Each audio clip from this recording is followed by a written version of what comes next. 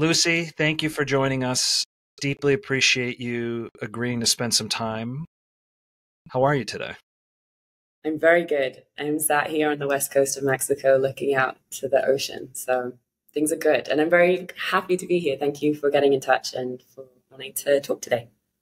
Amazing. Well, first of all, I'm jealous because I'm in Massachusetts where it's currently about 0 degrees Celsius and very windy. So Yeah, different, very different scape outside than you're currently witnessing. time to book your trip down here. Yes, I'm still there. this is the way. Yeah. So I'd love to start off our conversation with a little bit about kind of who you are, what you do, and then I'd like to pivot into sort of your history. How did you get here? So maybe a little bit about sort of the what brings you to the west coast of Mexico and what is it exactly you do there? Yeah, absolutely. Well, I was actually born in a very small village in the north of England that's right on the border with Scotland. Sheep farming town, not a lot happening, just mostly green hills. A pretty bleak climate too, maybe not quite as cold as Massachusetts. Very dark in the winter. Yes, very very cloudy. I don't miss the winters, that's for sure. Yeah. And, yeah, I mean, I think like a lot of people, I ended up in this wellness space because I was dealing with a lot of physical and mental health issues, and I kind of started connect. I started a while back connecting dots as to how I got into the position I was in. But it really started from being very young. I had a lot of digestive issues, and I actually just would not eat any meat. I was brought up in a very meat and potatoes family. And just didn't know what to do with me. So I think some pieces could be somewhat malnutrition. But when I kind of went through, adolescence and into early adulthood, these issues compounded. So it was from digestive issues to a huge hormonal imbalance. Like just puberty was a nightmare for me. It was very, very slow. And I was passed around all of these specialists trying to figure out what was going on, which definitely internalized some feelings of shame and just like, why am I this weirdo? Why can't I be normal? Any teenage girl I think feels. It was just exacerbated by those health issues. And then it just spiraled into like eating disorder territory, again, trying to control things because I felt very out of control of symptoms. And from there, breaking a lot of systems in my body, I would say, from blood sugar regulation to I had horrible hypothyroidism, huge rebound weight gain, massive brain fog to the point of not being able to drive or really do much. I'd sleep for 14 hours a night. And before I was a horrible insomniac, and then obviously just things broke. And I went through the other side and just became zombie-like. And it really got to a point that I'd been to all of these doctors and I started looking at specialists. I changed my whole environment. I actually I was living in London after I graduated, moved to Vancouver again, running away, trying to control things, but completely out of control of everything. And tried alternative therapies, acupuncture, did get some relief and at least some understanding of more systems in the body and how they could be connected. And my education, my university degree was actually a master's in chemistry, which I did because I found chemistry fascinating. I specialized in physical chemistry. We were just talking about it before we started. And I just found the energy dynamics really fascinating and understanding how everything worked. And so that degree had been completely useless in my first job. Nobody really needed it. And so I actually put it to use researching. I went down a lot of rabbit holes trying to figure out all the different systems in the body. So I started with digestion and then looked at like, what are the adrenals doing and how does the brain work, and then kind of got into psychology. I really got into functional medicine because I loved that it went to the root of the issue and just all of my own research, but deep into scientific papers and really trying to connect everything. And my conclusion was that my nervous system was just massively dysregulated and probably had been since I was very, very young, which had led to these digestive issues. And then everything beyond that just got in this big vicious cycle, and I hadn't been able to break it, and nobody had informed me that I had a nervous system or like what it did or that it was important. And I feel like that is a missing piece in the medical puzzle. And I started to see people with very similar symptoms. The common symptoms of, we call it sympathetic dominance. So when you're stuck in that chronically activated fight, flight, freeze, fawn response because of a threat that your brain is perceiving, could be real or otherwise. And then when we're in that, it's almost like being in high gear for a really long time. Obviously, high gear is fine as long as you're coming back and recovering from it and then going back into that high gear, coming back and recovering from it. But if you're just in this chronically activated threat response, things start to break. And the most common symptoms we see are digestive issues, sleep issues, hormonal imbalance, postural issues like chronic tightness in the back, shoulders, calves, cognitive impairment, which can be brain fog, but also like losing executive function and having a lot of reactivity. And then it can spiral into additional issues.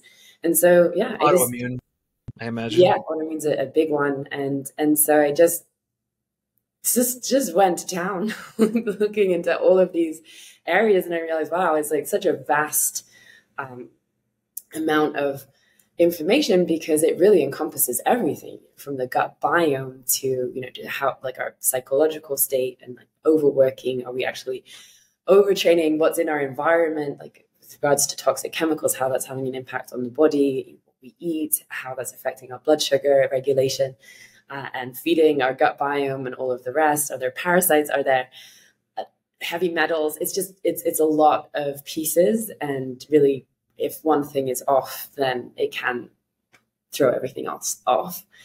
And so I actually was able to work on everything. It was not an overnight procedure. I tried all sorts of different modalities. And again, it was just this long phase of research. But I would say I definitely did hit that bottom. It was a pretty hard bottom. And when was that in time? Like what year approximately? I mean, I would say there were various bumps, but probably the worst was like my early 20s, sort of when I was 24, 25. So it's 10 years ago now. And it took some time to come out of that and undo a lot of the damage. And I can happily say I'm the happiest and feel the healthiest and strongest I've ever been in my life right now. And I do continue these practices. It's not just sort of let's do this and I'm fine and I'm good. It's more obviously switching lifestyle habits and mindset habits. And so you were asking at the beginning, so how I ended up coming down to Mexico.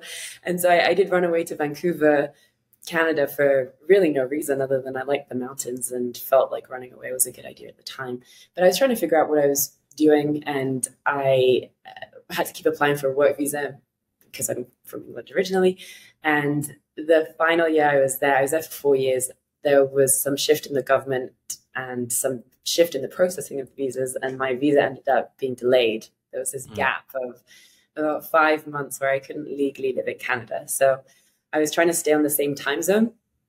And I was just looking at the map. I'm like, oh, I could go down to Mexico. Being in Europe would be really hard. It's 8 hours ahead. And so that's how I ended up in Mexico. But it really changed the course of my life. And I think it was such an incredible teacher, because there's such a different pace of life here. And I really embodied that hyper productive, like always producing and achieving. And that's kind of where we get recognition from. I know that's what I've been just trained in my whole school career and also in my jobs. And so being in Mexico and just seeing how so many people can not really have much at all, but be so happy and so family focused, so community focused, just having their carne asada on a Sunday and just playing their music and having a great time. And obviously there's no perfect place and there's issues, but it was just a great change in tempo for me, and like a great therapy. And you can't be that type A, rush everything, get it all. It just doesn't work. Do you ever think stuff like that comes in your path? Like the visa hiccup, we'll call it, right? Where you couldn't follow your plan. Do you ever get the impression that that's by some kind of divine design? Like there's some kind of like weird underpinning to the universe that we can't see, where these little twists and turns get thrown in our path. But it's not to say there's a conscious being that's doing it, but it's like part of the fabric somehow. I do think about it a lot. And I have a little phrase I say, which is clues from the universe. It was like these things that I've kind of put, and it's very hard to tell if it means anything. Obviously, I've got this sort of scientific It could just be perfectly Mm-hmm. randomness, that just happened to coincide.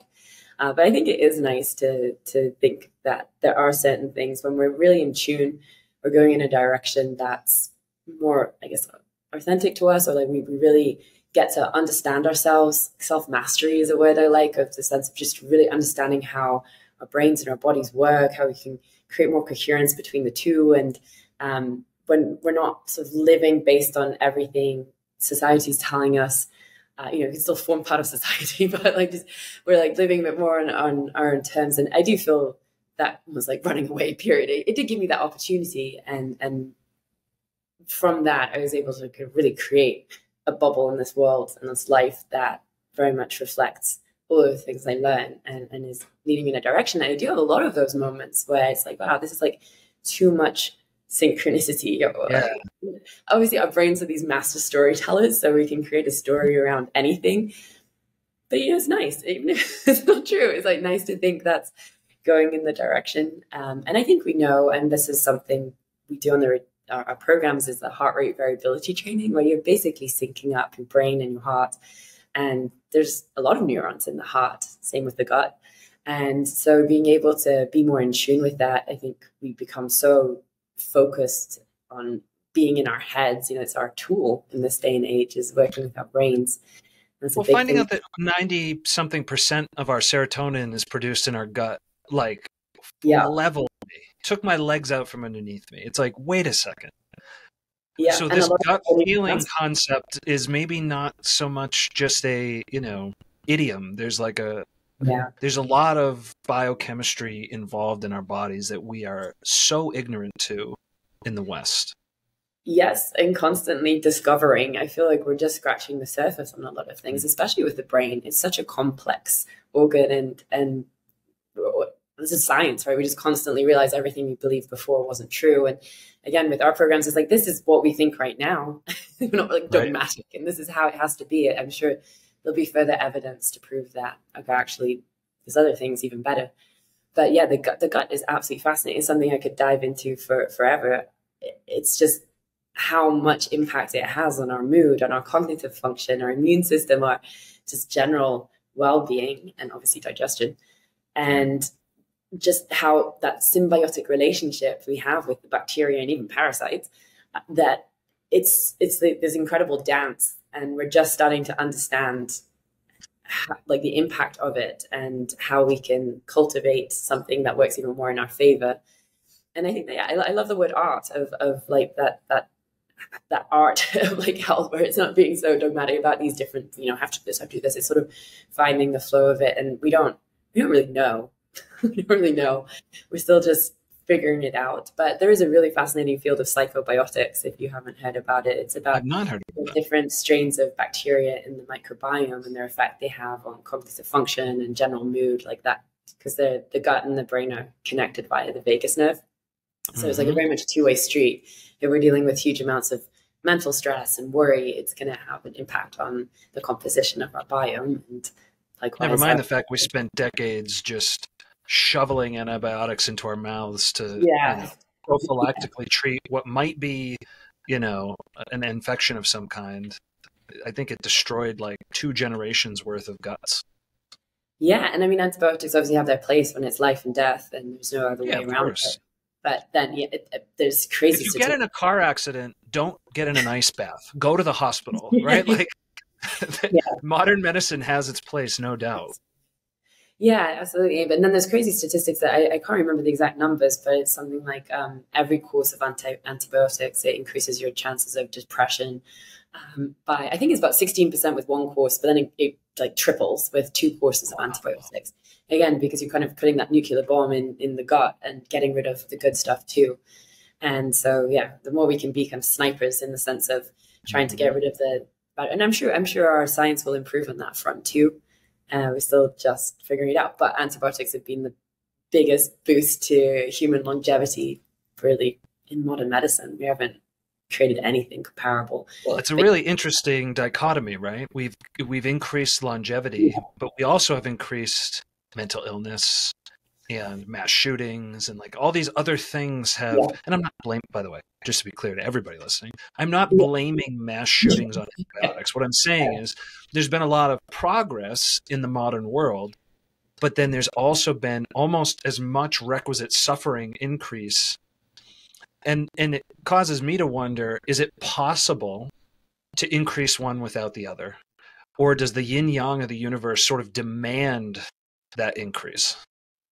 Yeah, it's a good question. I think also just mental health just starting to come to the forefront. I think COVID helped, and a lot of big events like war and pandemics, they can push advances in certain areas. But I think it did bring to the forefront the need for us to really take mental health seriously and have better measures and tools to deal with it. And actually, we have a foundation. We started a foundation to offer programs for free to frontline workers, which that's highlighted during the pandemic how vital they are, and then also how much stress and pressure they're under. Every day they're putting themselves in that high gear, right? That's their job, is to be in this incredibly stressful, high pressurized, life death sometimes environment. And they see a lot of traumatic stuff. Huge amount of trauma, whether primary or secondary, and they don't tend to get a lot of tools to be able to process that, because I don't feel as a society we've really recognized it or decided actually these are the best ways to deal with it aside from counseling and talking about it. And we were just talking about that somatic experiencing processing, and I think there's a limit to what we can process with the rational mind. And this is a piece that maybe there isn't quite enough evidence for. Again, we like to be very science-based because that is what is respected, but science has its limits and what it understands, and it doesn't negate that there are other options. We just maybe can't measure it or like fully understand it.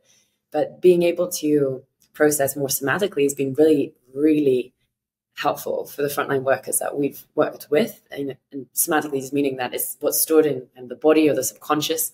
Often we'll see physical manifestations of repressed mental incidents of our emotions. And so being able to process that, at least even in combination, because you can't always verbalize what's happened. And sometimes it can just be more re-traumatizing. Your brain sometimes locks it away, right? It segments it off where you don't even realize that it happened. Yeah, your brain's always trying to... In my own life, it's had like severely traumatic incidents where for decades they completely forgot about it. And when you were processing those, did you have the imagery again, or did it just feel like you were able to almost let it go? I've experienced several different layers of that. My very first somatic energy release, I got themes. It wasn't like a replay, but it was like bullet points. I've had other experiences where I felt like I was there again. Yeah. And it was very heart opening. Like those experiences were very emotional. And it usually involved forgiveness, either to other people or myself.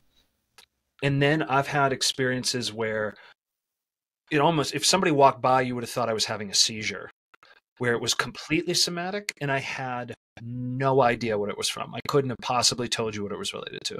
So I'd say I've experienced a pretty broad spectrum on that. Yeah, it's really fascinating. And this is something I want to dive more into in the future, is just really understanding that subconscious piece. And this is what we're seeing with psychedelic therapy, like plant medicine therapy, is it tends to tap into kind of this portal into the subconscious that we don't have access to in a regular waking state, or limited access. And again, the brain's just trying to keep us alive, right? That's its goal, and it's really good at it. It's how we survived and became the dominant species. We have incredible brains, but it does tend to be very threat focused, and it will often sort of compartmentalize and put things in a box, especially when we're younger in childhood, because we don't have a way of processing it or there's no map, fully understanding it. And so it becomes the coping mechanism. And that's definitely something we see on the programs, is a lot of guests won't even realize what was stored in there. It's just been so buried, and it's like, we just don't open that box until they're in an environment where they feel sufficiently safe.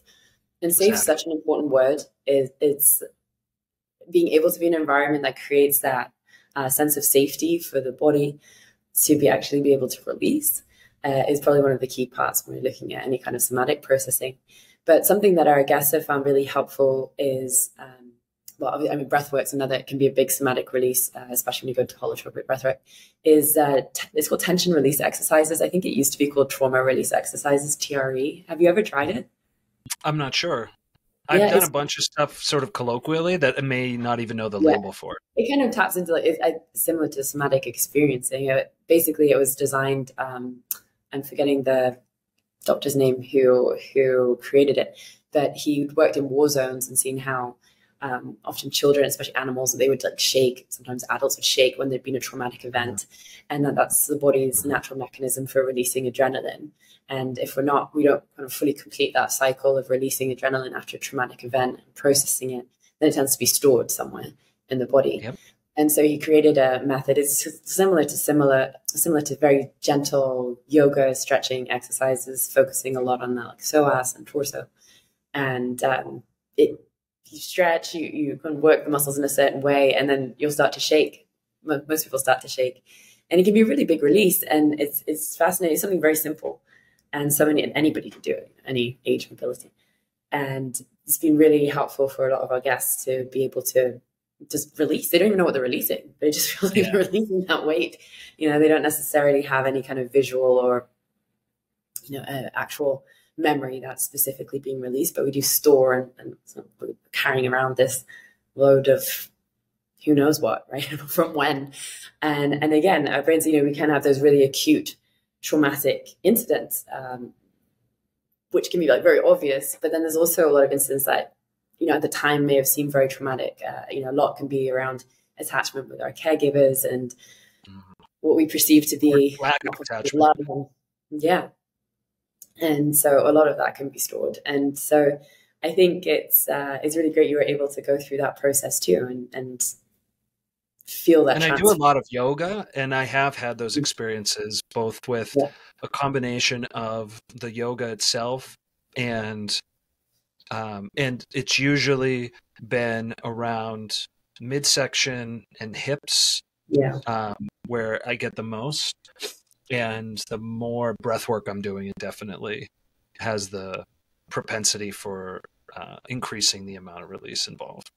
Like I'll find myself sometimes I'm just in Shavasana and I'm just crying and I have no idea why. Yeah, no clue. Release. But it's great now that I'm on the other side of like the masculine terror that I was raised in the 80s, where like any sense of emotion showing meant that you were a fag and that you were like, and that was just, to be fair, it was at a time when AIDS was a problem and people were dying left and right. So that was, I appreciate how some of that got planted, but like the damage that it did in the male psyche in my generation was really bad.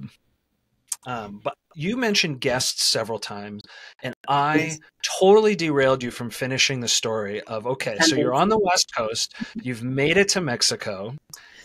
Now what happens? Where did you land? What did you start doing for work?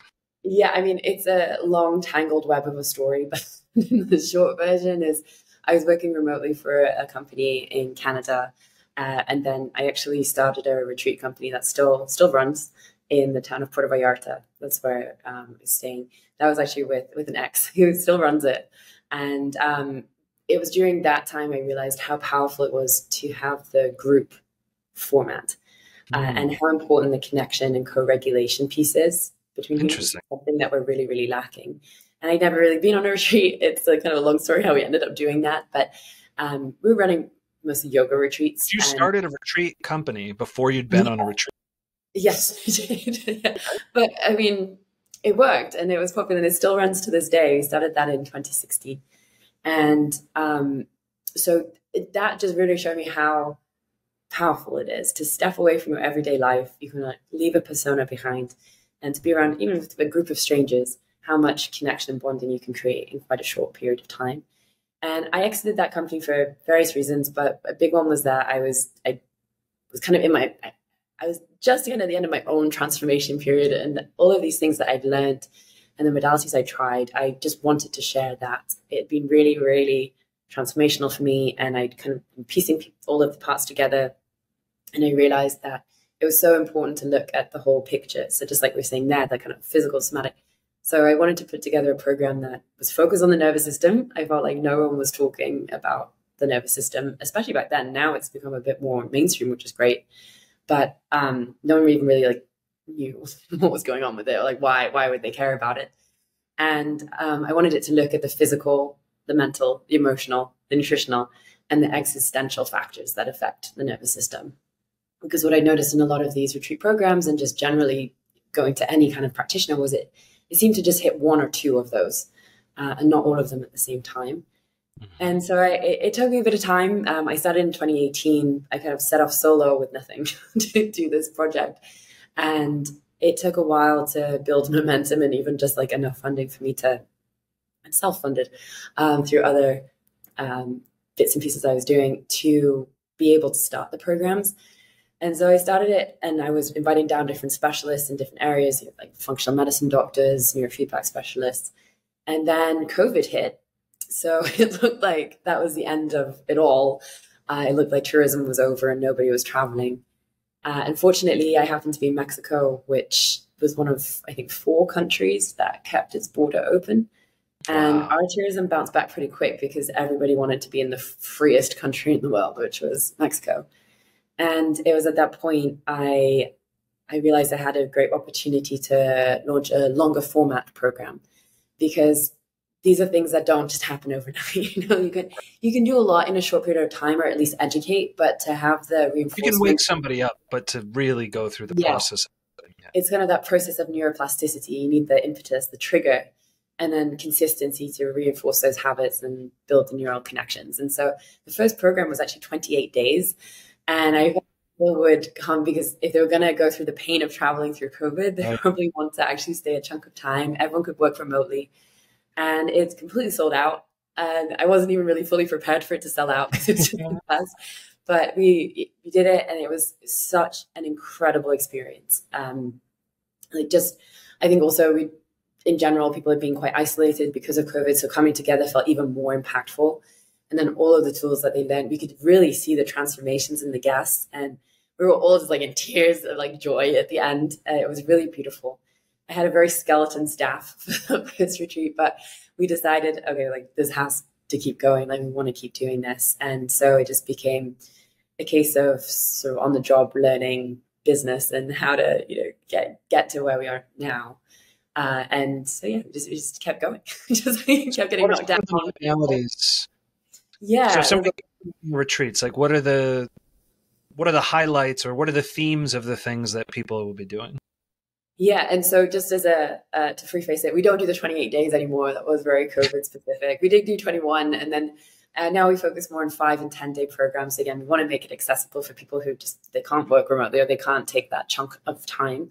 And especially, like moms and kids and people with responsibilities and all of the rest. And so so it depends on the program, but I would say again, because we're looking at all of those different factors, we have quite a mixed, like a multimodal program. So we do everything from brain mapping. We take a QEEG brain map to measure electrical activity in 19 different parts of the brain, which then directs our neurofeedback sessions. We focus more on neuromeditation, which is basically giving real-time feedback while measuring the brain waves to train the brain on when it's hitting those meditative states. And that's just something that's quite helpful because we don't have a really long period of time, but it can really help guests to understand that state of meditation with disruptors instead of just sitting for 20 odd minutes thinking about your to-do list and all of the rest, like I did at the beginning of my meditation journey. And then we also do like heart rate variability training. We have a workshop that explains why it's important, how to do it, how to incorporate it into your day. And our big goal is to give sort of tools that can be incorporated very easily, even into the busiest of days. It's hard for someone to go back and just change their whole life. But these are quite practical things. We serve an anti-inflammatory menu via a buffet 3 times a day, which is always a hit. And so it's based more on the paleo diet, no gluten, dairy, refined seed oils, no corn, soy, but it's really delicious. And we have lots of requests for a cookbook. We do movement every day, some rest days, but they do functional movement for mobility. We do movement for neuroperformance, doing a lot of like crossing over the body and working on and switching between the different hemispheres and creating more coordination. Obviously, yoga and some resistance training, building up the mitochondria and muscle. We have photobiomodulation, the red light therapy, and infrared and PEMF, pulsed electromagnetic frequencies, just more to relax. A big piece is the education piece. So we combine education with more immersive experiences. So our education include workshops on all sorts of themes, from sympathetic dominance, which is our main focus of the retreat, like what happens when we're in this overactivated, chronically activated, sympathetic branch of the nervous system activated state, which is our fight, flight, freeze response. How can we get more into that parasympathetic state, which is our relaxation, digestion, and healing response? So just really understanding that system and how we can control it and not just be at the whim of it, as well as like integrating, how do we integrate all of this into our life, principles for nutrition, for general health, and also mental health. And we do a full gut protocol. So it's a 3-phase protocol to help get rid of some of those pathogenic bacteria that aren't helping us in any way, and parasites that we don't want in there, to heal the gut lining, and then to also repopulate and reseed the gut to encourage the growth of beneficial bacteria. And again, going down that route with psychobiotics, how do we cultivate those bacteria that are going to have a positive effect on cognitive function and our mood, lowering anxiety, depression. And I mean, it goes on. We have immersive experiences, like we do cold thermogenesis and ice bath. We do it a little bit different, and we focus more on the emotional piece and how we can sort of sit in discomfort and then also use it to release emotions, or more of a somatic release, as well as that nice dopamine hit afterwards. And we do breath work and also a temescal ceremony. So we were talking a bit about the more kind of spiritual side. We're not a spiritual focused retreat. Literally anybody's welcome from any age. We've had from 18 to 85 come on the retreat, all mobilities, all like male, female, all religions, anything. Like it applies to everybody. But what we do like to do is we combine that scientific basis and how it can apply to, I guess, metaphysical is maybe the word, of just when we're looking at existential themes, how we exist among something bigger, and really like cultivating practices, whether it's gratitude, compassion, meditation, which we can do in more of a scientific basis and actually see what's happening to the nervous system in real time when we're in those states. And one of those things is a temescal ceremony, which is a traditional sweat lodge here from the indigenous cultures here in Mexico, North America. We do a version that's from this area. And that can lead to some really big insights and visions, even a lot of our guests have had. And so, yeah, I'm sure there's more I'm missing. I mean, we do everything from cooking classes and arts and crafts, which just get the brain into a lower gear. And again, the whole experience is just designed around really understanding the brain and body better, creating more coherence, that self-mastery piece of when you more understand your system, you're not in resistance.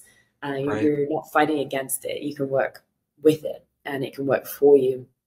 And a big, big theme that comes up are these repressed emotional issues. They just, like I said, have no idea they're there, or they might know that they're there, but it's linked to something completely different. And the existential piece. And then probably one of the biggest takeaways is how important connection is. Sitting down and eating together every day, and just spending time going through challenges together, supporting each other. And I would say the group dynamics, one of the pieces most people fear before coming down. I'm not sure if myself included, I would probably be like that too. Like, I have to be in a group. But it's, when you watch it, it's so beautiful. And the connections that are formed are really strong. And a lot of our guests stay in touch, with us and with the other guests afterwards for a long time. And we're still in touch with our very first group, the prototype group. And it's great just to see how they are able to integrate the different themes and what changes they're able to make. It's been a very rewarding process. First of all, wow. That sounds incredible. I am going to start negotiating with my wife when we're each going to take turns coming down. So many comments and so many questions. Let me just piggyback off the last thing you said, which is this notion of kind of community. I think one of the most tragic things that's occurred in the last 100 years has been the dissolution of that notion, right? Like if you look at Latin culture, Asian culture, you have, even if you just look at the family, you have multiple generations of people living under the same roof, or at worst, roof next to roof. And you've got your religious community. You've just got so much where everybody is sort of leaning on each other. And I obviously didn't grow up, well, I don't know if it's obvious or not. Surprise, I didn't grow up in Great Britain, but I presume it was very similar to the US and Canada, where it feels like everything has been atomized. And it's all about this notion of individual success. And it's almost like if you do lean on other people, you can't take enough credit because you didn't do it on your own. And, right. Right. It's like it's like a shame factor of like, well, I don't want to ask for help because then, you know, I'm putting them out and I'm now in debt to them. And it's just like this whole system seemed to get flipped upside down. So I love that a huge part of your program addresses that, maybe almost accidentally, right? I don't know that that was necessarily something you decided on purpose, or if it just happened to come out that way. Yeah, it really was seeing those groups in the original retreat company, but I underestimated how important it would be for the guests. I felt, you know, we have all these modalities, and you know, we don't just throw the modalities out there. They're very much, we have a progressive program and they work together synergistically. So that has its own part. But I think both are important because even just to be able to connect with other humans, we have to be in a certain nervous system state. If we're kind of getting to more of this like shutdown state, we don't want to connect. I'm sure we've all felt that. I felt that for sure. I used to be, well, I'm still if you're massively anxious or depressed, you just want to lock yourself in a room. And that like social anxiety piece, which I feel has gone up a lot. And maybe it's because of just that culture that has promoted it, of being used to being very independent. And yeah, that's, I'm not sure if it's competitive, but it's just that lens of it kind of like producing, you know, best job, you might be competing against other people in your jobs. It's just, it doesn't. Us versus them, right? Yeah. Which is really me versus the world. Right. And yeah, I definitely didn't grow up with anything like this. And I grew up in a small village, which probably helps compared to a city. And I do remember being young and it felt a little bit more like here in Mexico, but it definitely dissolved. And we don't see it anymore at all. At some point that kind of just like ended. And definitely going out into the working world, it doesn't, or you move to a new city, it's quite hard to find that community. And that's a big thing that we hear from guests. It's like, it's hard for me to find the people like my communities or my tribe, my people that I want to spend time with or are going to support me in this.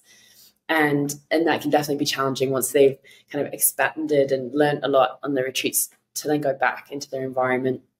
The people that are in there, maybe that now doesn't really fit as well. But yeah, definitely for the family piece. And I'm not sure why. I'm not sure what happened, but it's beautiful to watch here. And again, I think there's sort of this balance. Sometimes that can hold people back. You know, they only want to stay in their village. You know, born in their village, stay in their village, die in their village. And I do think the sort of hero's journey of kind of going off and learning things and bringing that back can be very, very helpful. I think it sort of kills ambition. I don't see a lot of ambition in that environment. Is that a bad thing? I don't know. I'm not sure. I guess it depends what we're measuring. I get under the impression, the more I get into the existential side, the mystical side, the, you know, call it mythical side, that there is no good and bad. Yeah. And the hero's journey is the most interesting way to live a life. Mm. It's like, if you want to maximize, it's not even about, in fact, you could argue it's antithetical to personal enjoyment in some ways, right? Because going into the dragon's den when you are armorless and without a torch in a lot of times, right? to gain that knowledge to take it back to the tribe, you don't even necessarily realize what you're doing, right? Like when you started on this path, I would be absolutely flabbergasted if you had like a 30-year plan and you plotted out exactly how it was all going to go and it was going to be for the greater good, right? Sometimes we find ourselves plotting just one step at a time, but it's simply the courage to do the thing that is scary. I think for my case, it was I had nothing to lose too, which is a very powerful position to be in. Like you're already kind of down and out, so there's not much to lose. And the alternative seems so grim that it's better to keep going. But and I think one of the most dangerous positions is to be incredibly comfortable in an uncomfortable situation, or just slightly uncomfortable in that like too comfortable situation. I was very uncomfortable, so I had to do something about it. But I do see a lot of people in that situation where it's like it's just enough, but they're not fulfilled or pushed, and they're not growing. But I think a lot of that's because we've medicated people into numbness, right? With the SSRIs and antipsychotics and anti-anxiety and alcohol and marijuana. Marijuana can be an amazing tool. It absolutely transformed my life until it was preventing me from living life, right? Like everything, the difference between poison and medicine is the dose. Yeah, and also, and what you're using it for, right? If we're just numbing, then we're clearly just running away from something. And I think the big question too is also, does it matter if you're living in a village with your family and you have a beautiful life, serving your family and doing all these things? It's a great life. You don't necessarily have to go out and discover something new. You can also have a lot of personal growth within a space like that. And so I think, everybody has their own journeys. I think it's just that piece of understanding ourselves more and how many decisions are made from fear versus numbing and running away, and which is kind of betraying ourselves, right? It taps into the self-love piece. And this is the bit I love, where you can truly see it in the science, and it connects fully with pretty much every traditional spiritual practice, religion, is how much can we develop self-love. And really all of our modalities are heading towards that, because what they're doing is just looking at each layer that's blocking that. And we all have something, right? No matter what I don't think anyone has that perfect self-love, unless they're, I don't know, maybe the monks, maybe, I'm not sure. There's always these things that will cover it. And so no matter, whatever you're doing in your life, whether you're running the Fortune 500 company or a fisherman on the beach of Mexico, the more we can work on that, the better we're going to be for ourselves and everyone around us, right? It's how... Yeah, I think you nailed it with the idea of, what am I built for, right? Like my grandmother on the paternal side is the closest thing to a living angel that I can imagine. Like, she's so grateful. She's so loving. She's so peaceful. But she hasn't been out of the country, and she's never stood on stage, and she didn't start a company, right? Like there's so many things she quote unquote didn't do, but she lived the life I think she was built for and brought love to the people around her. And that was her journey and her story. So to your point, like, not everybody has to be Jesus Christ or Buddha, right? Like, it doesn't have to be this big grand arc. Yeah. But if you're tormented, and if you are, the answer behind what are you not doing? What are you afraid to let go of? What are you afraid to leap towards? To me, that's like the gap of your real, like what you're quote unquote meant to be. That gap creates all that neurological disorder. As an adult. As a child, it's created because it's imbued upon you, right? You are in an environment you can't control, and everything is thrumming. And the delta between what you're able to experience and what actually happened gets stored. Yeah. And now you're just vibrating for, potentially decades. But once you get into adulthood and you start having these choices in front of you, I feel like the gap between what you're quote unquote meant to do, what you're built for, and what you actually do, that suddenly gets stored and takes on a whole new energetic resonance. Because the part of our subconscious knows that we're afraid, whether we're afraid to be still or we're afraid to take a risk. So this notion of the mind, body, spirit connection, all these different things, it feels like it's getting a lot of airtime in places like the Joe Rogan Experience, hosting folks like Gabor Mate, for instance. Mm-hmm. But there seems to be who's selling millions of books. At least I presume he's selling millions. He's selling a lot of books. Maybe it's hundreds of thousands. I think it's millions. Probably millions. And there's other people like him, obviously. I'm just naming him because I think he's a really popular one. The gap between what seems to have been intellectualized as like what has happened to us and some of the things that you could think about doing, and then the actual practical application of that gap seems so wide to me. Yeah. Why do you think that is? Why do you think that has not, like, what you're doing is so important? Why do you think more people have not stepped into that space? Great question. And I'm not sure. I don't know. I mean, I made this because I felt it didn't exist and this is what I wanted. Reason for starting something. But I think we're just kind of getting there. I think we're just figuring it out. And maybe when we're getting onto, for example, in the US, to be covered by insurance, for example, you have to kind of meet certain criteria, and a lot of this might be kind of a bit gray area still. And hopefully that does progress. For example, I mean, the mission of the company, which I don't actually write on the website because I thought people would just think, what? Is to help people find freedom and joy. And it just kind of goes back to your point before.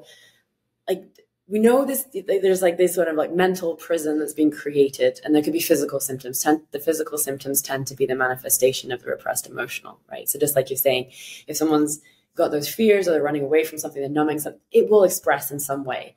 It might express in rage. It might express in their treatment of other people or those around them. It can also be more internal. It can manifest in certain symptoms. I mean, even Dr. Gabor Mate made the connection to, for example, breast cancer. Tend to be people who are like total people pleasers. And there's like quite a distinct connect. But I feel like the only real approved treatment for most things that are in the mental health realm are sort of counseling, therapy, which, like we just said, are quite limited. And the rest, I mean, you know, neurofeedback's been around since like, what, the 60s or maybe before.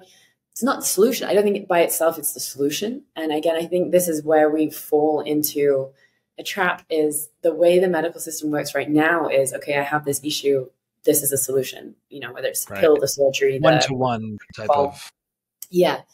Whereas I think this is it's like a personal, but also like a cultural, a societal problem. Obviously, we can do our best to improve our internal environment amongst the external environment, which is a big piece that we teach. For example, for our frontline workers, they're not changing their environment. They're not making the hospital suddenly this like blissful, tranquil, calm environment. This is not going to happen. They chose this career. And you know, how can they best regulate their internal environment? And again, a big piece that they would tell us is that they just didn't think about all of the other things. You know, they know certain stress management techniques, but they didn't think about like all of those 5 and how they're being processed, or that it's not just talking about it. And that's almost like a luxury, for example, in a fire department, to have a therapist work with the firefighter. And they also, a big piece that we would hear from them is that they felt shame around needing to talk about it or not being able to process trauma very well, because they chose that profession. They knew what they were getting into. Also, for example, firefighters, they are predominantly men, and they just, you know, I'm strong, I'm fine. They're certainly masculine, regardless of sex. And so that's a big societal piece. Just like you were mentioning, you know, growing up in the 80s and being programmed in that way, we see that a lot. And I mentioned before we started this, the men who come down on our programs have the biggest transformations out of everyone. And I think they choose our programs because it is science-based. They don't feel like they're in going to be in like a circle wearing white singing or something, you know, like on a simple kind of like spiritual retreat. And so I think it's like bridging that gap between really, well, a lot of these modalities that we use, they're already accepted. And actually, I think like insurance covers quite a lot of them in the US, for example. But I think it's the way they're put together and the kind of combined education and then practical use of them, and then really understanding, like going deeper beyond the rational mind, has been very important. And that piece, I don't see that really happening. For example, if somebody goes to their primary care physician, if they're dealing with, say, extreme anxiety, I don't think that's what they're going to be prescribed, is to, you know, let's look more into your like subconscious and these emotional issues. It'll be like therapy, potentially, most probably a medication to numb it. Yeah.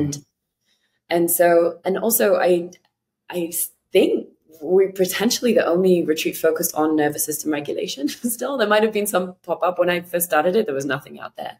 But we've actually had people start to find us on Google by searching for that, which we never ever thought anybody would, or even think that that would exist. And so I think that's a good sign that because this information is starting to reach the mainstream, a lot of people are realizing that they're like, okay, there's more to this. I want to learn more about it. I want to try these different modalities. How do I do that? And it's quite hard to put all of the pieces together yourself, especially amongst a very busy life, and to try and find them and try and understand the practitioners. And again, I think that piece of being around others who are dealing with very similar things, potentially completely different professions and outwardly looking, you know, so different ages. But there is that common humanity piece of we're mostly dealing with the same things. It's just the case for being human and how that can then be addressed. But yeah, I'd love to see. I think it's great that this is starting to become more mainstream, so I'm sure we will see more. Was it Dr. I'm forgetting his name, all of the names today. He wrote Body Keeps the Score. Van der Kolk, I think his name is. Yes. Bessel van der Kolk. He addressed a lot of these themes, and he's been in the trauma-informed therapy space for a long time. And so I really thought from there. It was the first book that I read that helped me understand that there was an emotional linkage with like what is going on in the body. I read that book and I was like, whoa. I mean, it completely blew my mind. And what's interesting is, you know, you talk about the neural system regulation, the way that you described your center, what people were searching for. There's so many different modalities that I think are playing on that would never use that terminology. Because if you really think about what the physical practice of yoga is, that's what it is. Absolutely. If you think about what is Wim Hof, whether it's the ice related stuff or it's the breath work, it's the same thing, right? Even if you look at something like acupuncture or trigger point therapy, it's all tying into, exactly. It's all tying into the same concept of how do I get my body to stop doing this? And I think it is that education piece of just understanding it a little bit deeper, honestly, because then you can make really conscious decisions around, okay, there's no way to get rid of stress in your life. You know, there's always a deadline. There's, you know, if you have kids, there's like, like I just take a nap today or you sleep in. Right. And so there's always going to be stressors. And we can't get away from them. And, you know, I bet even the monks have stressors. Like there's stressors. And it's more how can we respond to them? And so I think if you better understand, okay, how are these stresses affecting me? How do I understand when I'm kind of getting to a point that I'm probably going to see some repercussions from this? How can I bring myself back? And a big thing we teach is just understanding what the parasympathetic state is, which again, that's the branch of the nervous system responsible for digestion, relaxation, healing, recovery. And how, like, understanding what that is, understanding how it feels to be in that state, and then how to get into it more often. You know, how can I just do that? It might just be for minutes a day, but how can I keep sending cues of safety to my body through something as simple as an extended exhale before I eat, so I digest and absorb my food better, before I go to sleep, which can really calm anxiety. There's great studies showing that just doing, I think it's like a minute or something, like even of just extended exhale breathing. So it could be an inhale for 2 counts, exhaling for 4, or inhaling for 4, out for 8. For a minute before bed has shown like a increase, like a significant increase in the quality and length of sleep. I mean, anybody can do that. Everyone has a minute before bed, but it's more just planting the awareness and making it more default. And that's something that I notice I do now, is I'm so aware when I'm getting into that really stressed out state, and I can bring myself back, and I know how to calm it. And sometimes maybe it goes just a bit too far because it's, really stressful time, or this big thing happening, big project. There's some things we can't ever plan for, hits us. But how much can we get back into that recovery state? And I love comparing this to athletes. I actually studied a lot of sports science. I found it fascinating because athletes always have the coolest, latest technology, and we can apply it to us regular humans. And that's actually where HRV is used a lot, heart rate variability training, just to understand basically that, because the athlete's goal is to push to pretty much the maximum when they're training, so that they can then recover fully. And it means that they're coming back like stronger, faster, better. If they push too far, if they're just, training, not fully recovering, injury will happen. They're just so aware of that. And so again, we can do that. We can, in our everyday lives, push and push and push because something's going on. But if it's when we don't come back and recover, that's when it goes wrong. And we get injured in the form of, burnout or crazy anxiety or... Well, that's how I lived my 20s and 30s, primarily for, I'd say, at least 15 years, probably more. I was working 60 to 100 hours a week, doing all-nighters, using stimulants to do that, and then using alcohol to be able to actually fall asleep. Yeah. And I didn't have any idea how chronically inflamed my entire system was. Yeah. And until several years ago, when I found sensory deprivation floating, because I had done yoga and I had done several things, and I'd been in therapy for decades. Right. I had never been still in my entire life. Yeah. And, I got multiple times I tried to get diagnosed with ADHD because I couldn't sit still. My mind was always just constantly on fire. Now, I look back and it's like, what was my diet in high school? Oh, yeah. Well, it was primarily, I'd wake up and I'd face 2 enormous bowls of Lucky Charms. And then I'd get to school and I'd drink chocolate milk for lunch, and I'd have nothing but carbohydrates in the afternoon, and I'd drink Coca-Cola, and then I'd go, eat $10 worth of McDonald's, which was probably 100 hamburgers at the time. It's like, oh my God, why can't I concentrate? Why can't I sit still? And it's like, well, because your body's trying to electrocute you to tell you to change what you're doing, and instead you're just rushing forward. I noticed it yesterday, actually. I had a 90-minute float. I haven't done it in a while. Unfortunately, the place I was going that was like 5 minutes from my house actually burned down like 18 months ago. And probably 40 minutes into it, I reached the true backstop of like profound stillness, where you are so relaxed. There's just no more tension held anywhere, not in a molecule of your body. And it's just like the level of peace that you feel when you reach that state, it's almost laughable, because you're like, I can't believe the delta between what I live like day to day. And this is somebody who even does yoga and breath work and meditation. And even still, I find myself clenching. And it's almost like, if you've got the ability to live completely in the moment, right, which is probably very much what the communities are doing that you're living near, right, where it's just, I am just here experiencing whatever's happening. And in the modern world, we are either on our tiptoes racing forward, or we're back mired in the hell of something we've already experienced and just re-traumatizing ourselves about it. Because in the moment, there's nothing to worry about. You're just now. Everything's great. We're alive. Yeah. How do you find yourself dealing with that?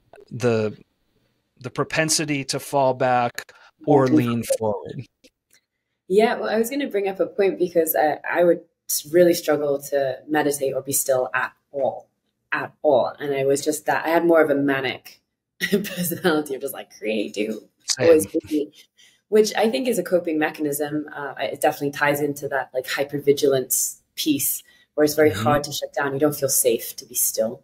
And I see that a lot. And I think it can also tie into like an addiction to adrenaline and cortisol, where you're just so used to having adrenaline and cortisol in your body, it feels very strange not to. And like for me, when I wasn't pumped full of adrenaline, I just feel like, oh my gosh, like something's horribly wrong.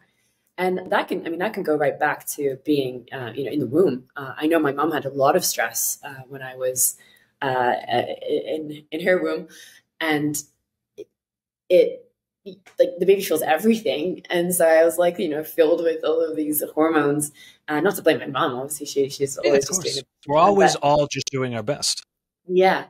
But it's just I think that's a very interesting point because and again, I don't know if this is scientifically recognized or recognized in the medical community, but I definitely had this propensity to always, as soon as things would calm, find another reason to fill it with like more adrenaline and, rush and couldn't really just like stop and have a peaceful time. And I do catch myself doing it.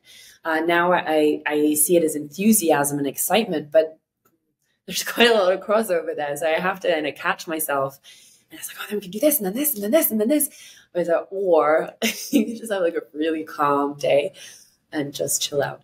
But I think I definitely had the propensity to be very future focused. So I had more kind of like anxiety based, always thinking 20 steps ahead, which can be helpful in certain circumstances. I mean, for sure, running a business doesn't help with that because there's like always so many things you can be thinking about. Work never ends. You can be working literally from the second you wake up till you go to bed, especially we don't have like a 9 till 5 hours. And a lot of the things I like doing, I don't really like sort of see it as work, but having some kind of boundary around that is important. I don't think I'm like the A+ student on that one, but I'm getting there. And really like setting aside time just to fully rest. But again, I do feel like I have quite a good sense of sort of where my boundaries are in the sense of like, am I really running? Am I running purely on the adrenaline here? And am I just like in that high gear or am I like grounded and going? And I can always tell, I can tell by how my brain's functioning too. Like those days when if my brain's just like foggy and weird, it's because I haven't rested enough. I'm exhausted. And if I feel really clear and I can sort of articulate well, and I'm excited to sit down and do something that's kind of like a more thinking heavy process, then I know, okay, well, I'm well rested. Again, a bit like the athlete, just like really understanding. I used to use the HRV actually just to really test kind of where I was at and especially if I was going to work out. But I feel like I've become very intuitive to where my body is. And before, again, during my eating disorder phase, I had this huge like exercise addiction. Again, it was a way to get all of that adrenaline and cortisol. And I definitely like I'm nowhere near that now. I mean, I work out, but I know the days when I just don't feel good or not good, but it's like today I'm not pushing it. Or today I'll just go for a walk or so sit on the beach. It doesn't have to be this constant. And I think this is, I've seen this a bit in the biohacking community. Not putting them down. I really got into the biohacking thing. I found it fascinating. I was so into Tim Ferriss for a long time. And now like I'll call it the modern version of it's Huberman. Yes, I loved him. I loved Tim Ferriss. He was like my podcasting idol for sure. And I learned so much business wise and learned a lot from him. And I definitely identified with his whole bit like obsessive like optimizing. But yeah, I think even he himself at this point, based pathological at some point. Yeah, I think he's even sort of like realized that and has gone into more of a chill mode and a more creative mode. It's been the process. And yeah, I definitely see some of the biohackers. I think, sure, like ice baths and sort of they're great. But again, like what state are you in going into these? If you're already like working however many hours in some high pressure job and then your weekend activities are like hard workouts, ice baths, it's like a lot of activation of the sympathetic system and can potentially just be leading to the burnout. And then also like, what's it for? I feel like a lot of it can be a lot of optimizing of the physical. And is great. And that can definitely help the mental and a lot of other things. But then I also feel it can be like pushing limits. How much can we optimize mind with all of these nootropics and things so we can focus the most and get the most productivity? And you kind of like lose some of the joy. Feeling the Well, I joy. think it's disconnected from that whole premise of like, what are we doing here exactly? Yeah, like what's it for? I What's love your that. big why?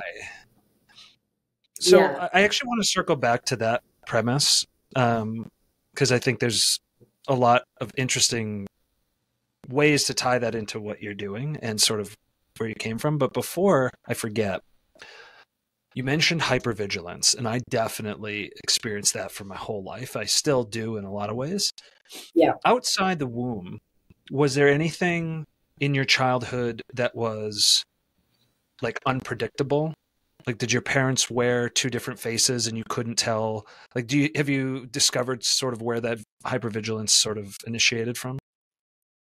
Yeah, I did some digging and I did a psilocybin trip too. I thought, oh, this might give me some insight. And I thought, maybe there is something quite dramatic that my brain's putting in a box and I just like, it's not coming up.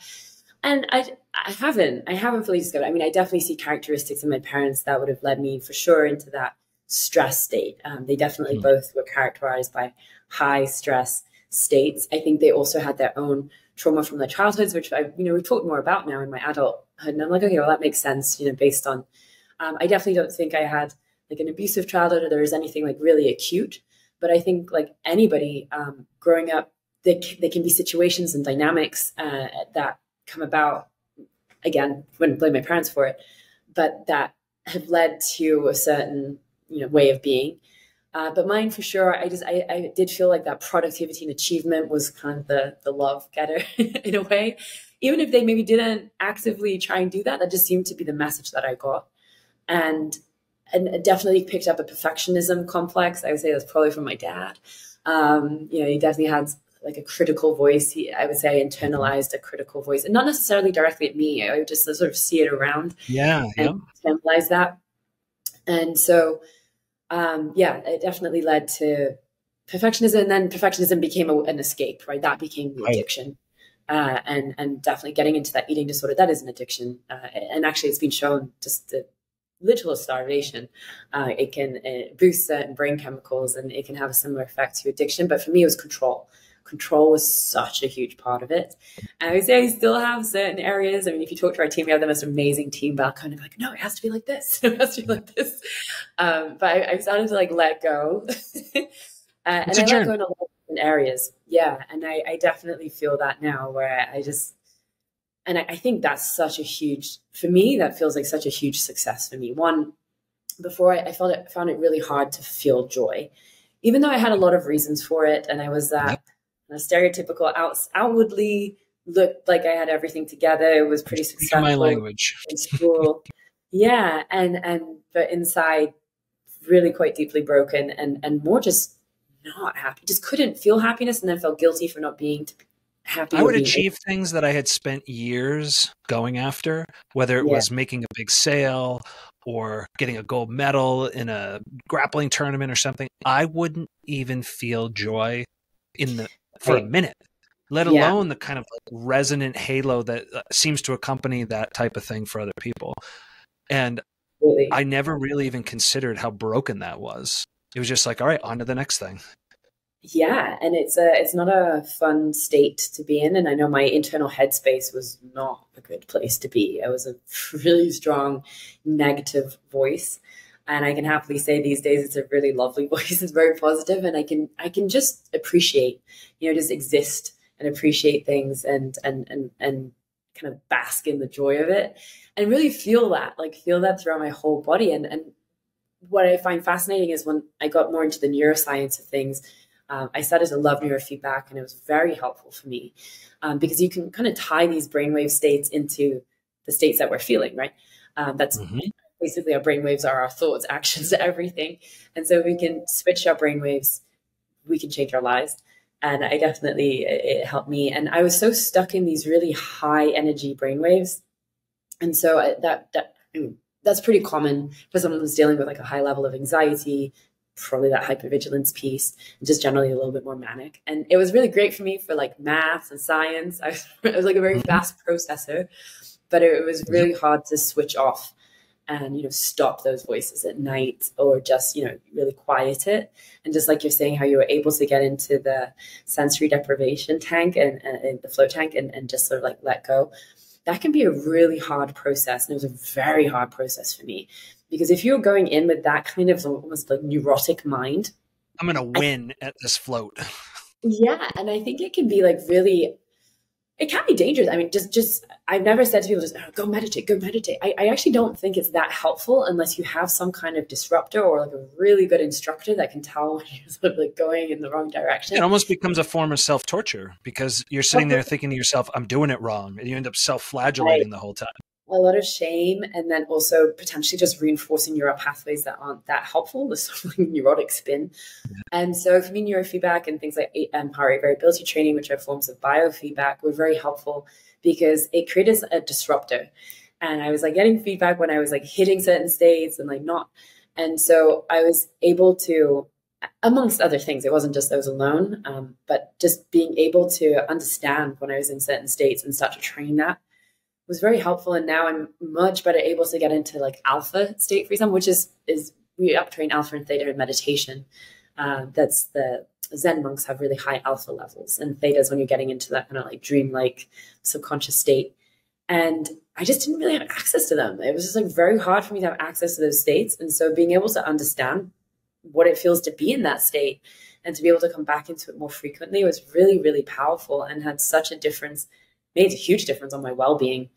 You know, if you're going around the world being able to be almost like glowy and, you know, in that Yeah. joyous state versus like, oh, I'm like thinking of 100 million things on my to-do list and what's next, and very different experiences of life, but really with same or better outcomes, right? Like it's not like I achieve less. I don't think I still get a lot of things done. I'm just not wasting so much brain energy. And I think that's just an important piece for people who are struggling with meditation, or they don't want to meditate.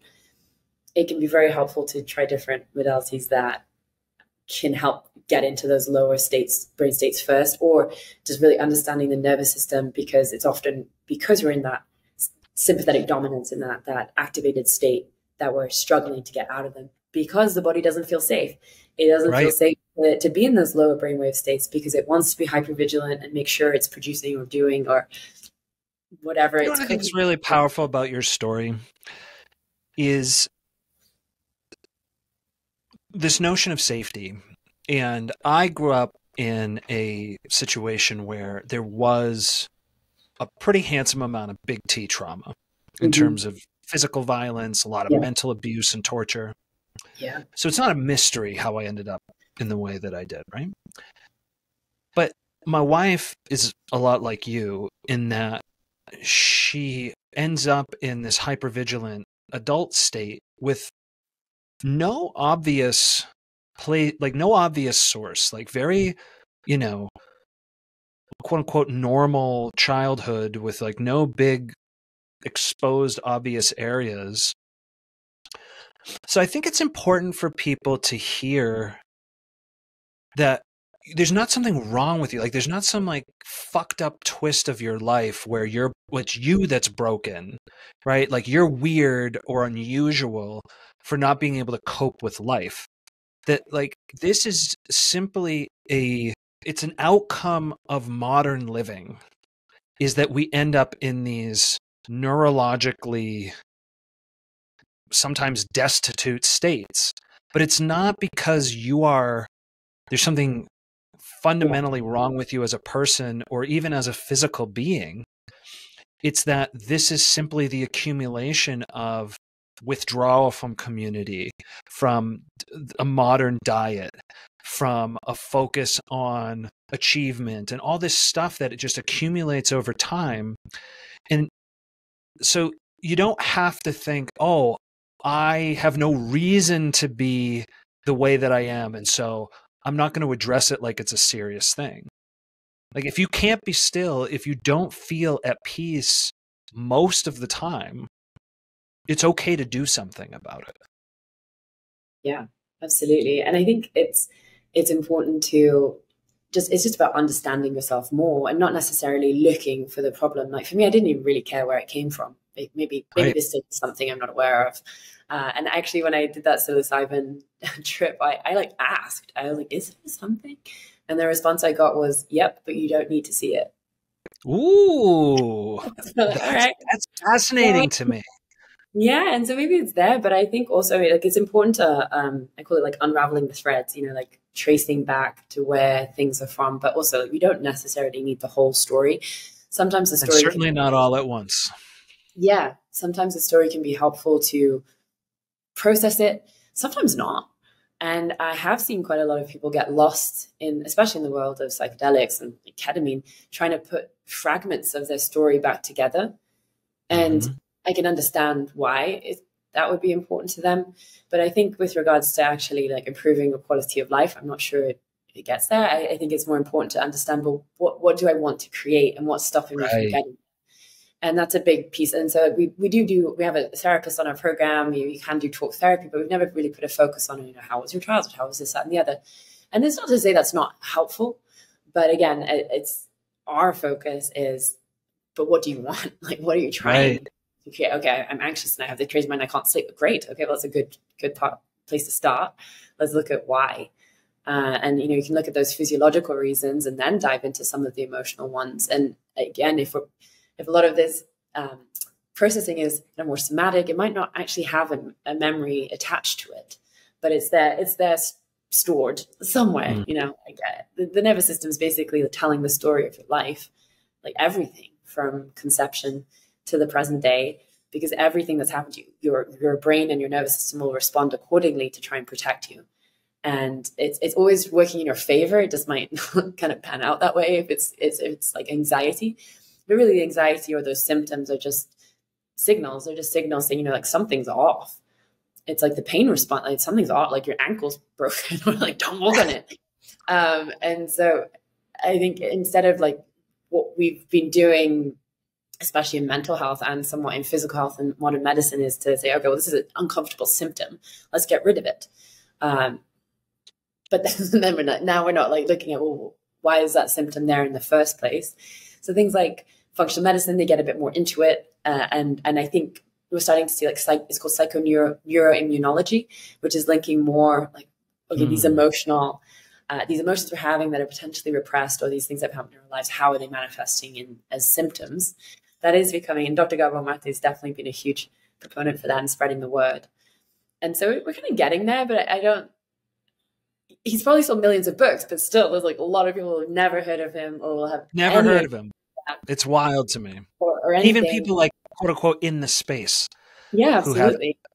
Yeah, and I forget this sometimes. I'm like, oh, well, everyone knows this. Then we get this coming down our sheets. I was like, oh no, like don't know anything, just because we're not really exposed to it. There's no point in school, right? We're taught this, or at any point in our adult lives, unless we like actively go and look for it, or have stumbled upon it, or our friends have told us about it, or they suddenly see a retreat and they're like, oh, that looks interesting. And yeah, it's definitely a missing piece. I think I tangented again from the original question. That's okay. No, I was thinking about the therapy concept and like, why do people go to therapy, or why do people end up at a retreat? Why do they end up doing anything that's out of like the normal quote unquote pathway of their lives? And I think it really boils down to two things. Either you're trying to do something persistently and you cannot, or you're trying to stop doing something persistently and you cannot. Yeah. And there is a reason for that. Something happened to you that created neurological responses that are now the subconscious body, the protective nature of your body is running toward or away from something. And the program that you've designed, in my opinion, is about getting you to a base enough state that you can actually just do what you want to do. Right? Allowing you to function in a way that you are in control of yourself and you're no longer a slave to these automatic responses that have good intentions. Like you say, the brain and the nervous system are designed to protect you. But the problem is that when they don't have an off switch, it suddenly starts to eat you alive, and it keeps you from living the life that you want. Yeah, absolutely. And that's the mission of the company. Again, the finding freedom and joy. And it's freedom from those physical symptoms. There's often, it restricts people physically. Digestion's a huge one. I went through it. That's not a fun experience to have. But there's the mental prison piece is like how much of a constraint is of our own making. For me, my mental prison was just pretty much 100% my own making, right? I was just like trapping myself in really a life that I convinced myself had to be hard and quite painful. Nobody was telling me that, and it wasn't the truth. But that's the lens I was seeing the world through, and that had been built up again through all of my experiences. Yeah, I'm sure my parents had some part to play because they did have really tough lives. My mom especially grew up in poverty, and so that programming was there. And it's just like your iPhone, you can upgrade your software and it'll change. We really can't do that. It just takes quite a bit of repetition, and first like the consciousness of it, that you even have an operating system, right? Because it's so default. It's very hard to see what you can change, because how do you know anything else when that's your default?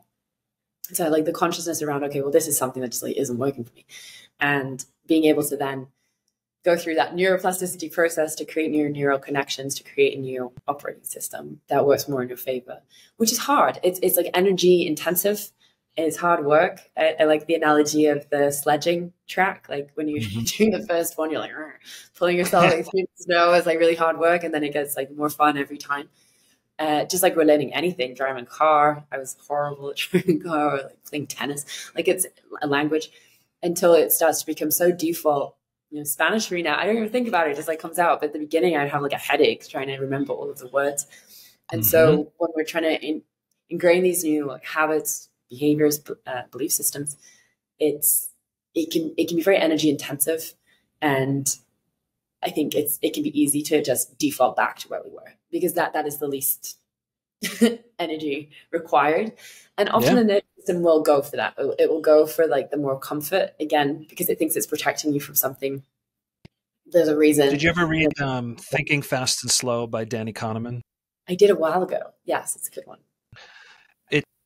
For anybody who's not familiar with the work, the concept is you've got system 1 and system 2 thinking, one of which is focused on basically free-form cognition. So when you go to a new country, and like when we went to Japan, we'd get back to the hotel at night and it felt like I ran 10 marathons, even though I'd basically just ambled around a city for a day doing very little. But you're so exhausted because your mind is on overdrive trying to compute, what am I looking at? What am I smelling? What are those sounds? System 2, I believe, is the I can't remember which is which now. But the idea is that once it goes into that sort of automatic subconscious, right? Like driving a car.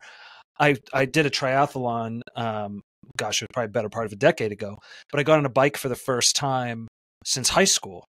I went for like a 5-mile ride. I came back. I felt like I'd done the Tour de France. I was like, why am I so exhausted? Because all those little muscles, all the way things are coming at you differently. You don't have a windshield in front of you like you would in a car, right? It's fascinating to see how much the body is constantly trying to retire things into that automatic system, right? Yeah. So the mind is a pattern-making machine. It's a meaning-making machine. And so once it has decided this equals that, I no longer have to conquer it in a higher energy way, right? I don't need to engage in this highly caloric intensive part of my brain. And therefore, it can just go in the background. And we don't realize how many things we have categorized incorrectly throughout our lives as definitively this certain way, right? And because our body is just looking to put things into those buckets of, I know what this means, right? When you drive down the street, you're not paying attention to all the houses and everything because you've been down that street 10,000 times. But you probably missed so many details that you never even recorded the first time, but your brain is just like, oh, I know what that looks like. And so I imagine a lot of this repatterning is giving your brain the opportunity to sort of resurrect some of those decisions it made around, oh, this equals threat, right? Or this is safe, and allowing that sort of neuroplasticity to kind of like reform. Absolutely. I actually have an example from one of our guests. He's awesome. You won't mind me sharing. His name is Carlos. He's a tech worker from LA. Very successful, really successful, wonderful human being. And he was just ended up having panic attacks for everything, like everything. He had a very traumatic childhood, very traumatic. And he just like, and so he'd have a panic attack, for example, in the supermarket. And then every time he went in the supermarket, you'd have a panic attack. He'd have a panic attack in the car. And then every time he was in the car, he'd have a panic attack. And it just got to the point where just his whole day was just filled with panic attacks. And obviously makes life not very fun and very challenging. And so he ended up coming on the program. He booked like the day before or something. He ended up staying in our staff room because he had no space. But he was like, I have to come like now. And it was very, very hard for him to even get to Mexico. It was obviously all of the transport, everything gave him a panic attack. And so he asked us if he could have like therapy every day. Like he needed just like everything. He like, give me everything. And one thing that was really helpful for him was actually doing the breathwork class. Obviously, everything combined, he was getting into a very different state in his nervous system. But he did the breathwork class, which was kind of late in the program. And during the breathwork, it's a little bit like a forced hyperventilation, right? You're like shifting your breathing patterns. But because he'd been in the environment, he got to know everyone. He felt incredibly safe, which again is the key. He felt really safe in the environment. He'd also learned so many other tools about what his body was doing in his nervous system.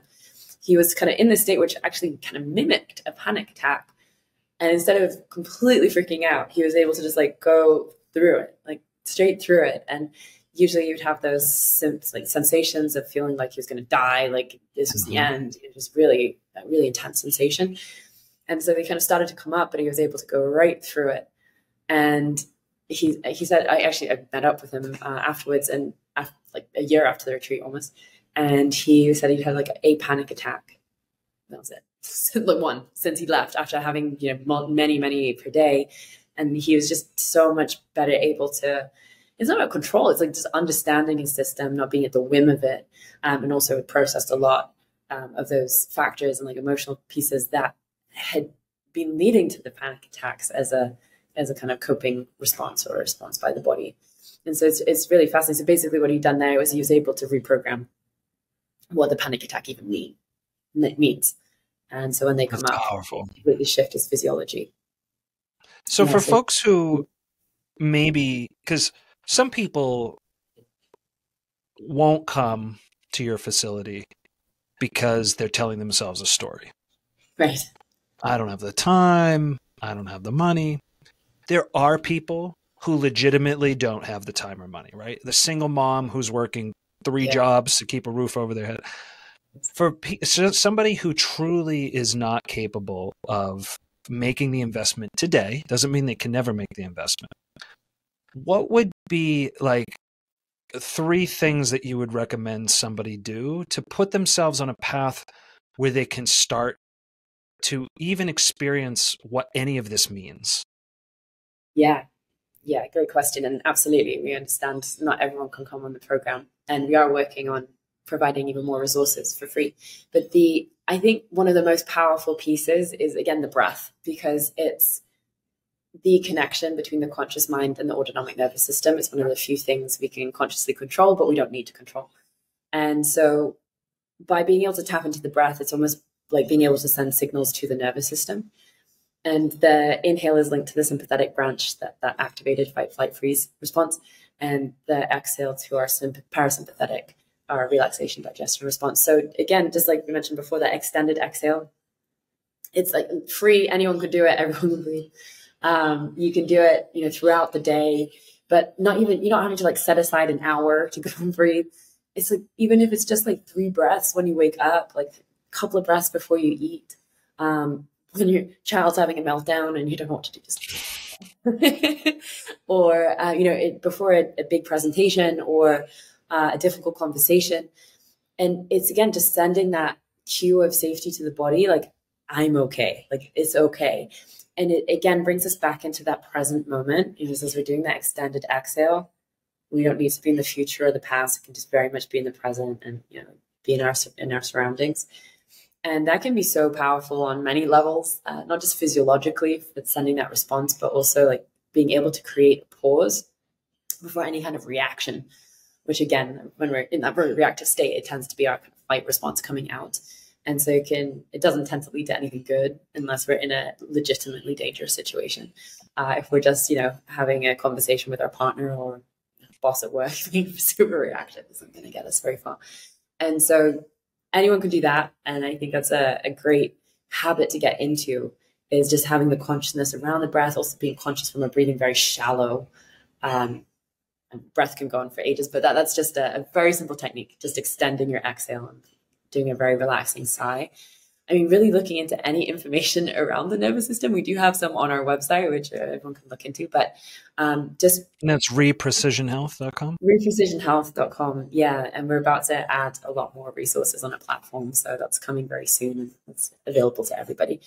And so aside from that, I mean, there's many different ways. I really like, it's maybe a bit cliched at this point, like the journaling. So we use morning pages from the Artist Way, which is such a great way just to dump things from your head. Again, especially if you're dealing with like anxiety or like a more of a neurotic mind, it can be this big swirl of chaos in the brain. So being able to just get that down onto paper can make it look a lot smaller and more manageable and free up a lot of brain space, and also can potentially break up whatever story we're telling ourselves, because it can sound very ridiculous when we write it out or just matter anymore.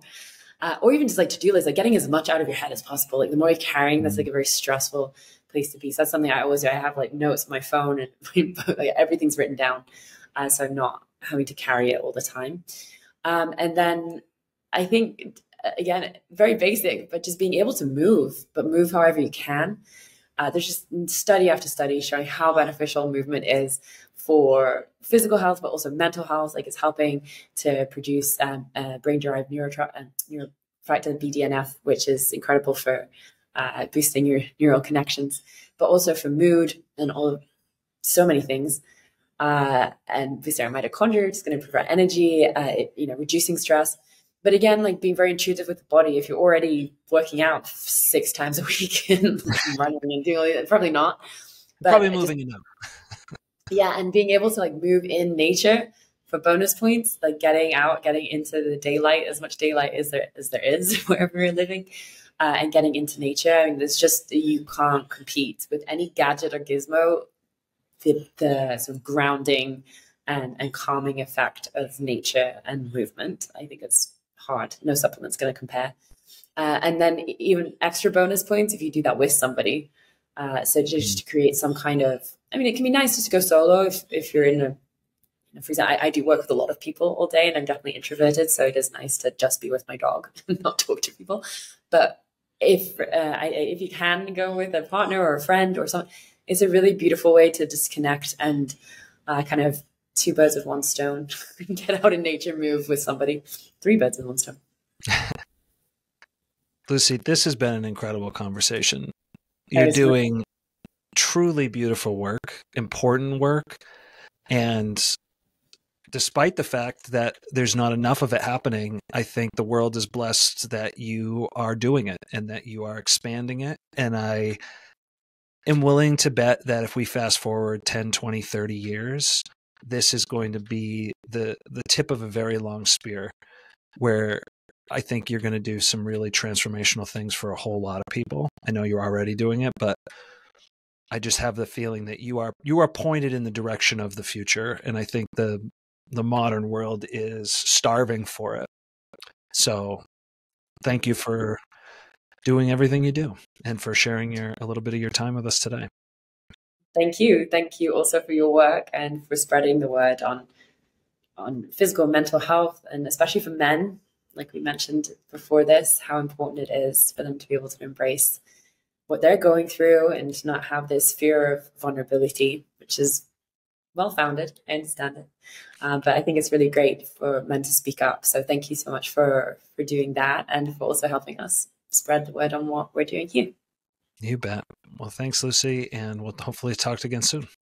Hopefully we'll see you in person. Oh, you bet. Cheers.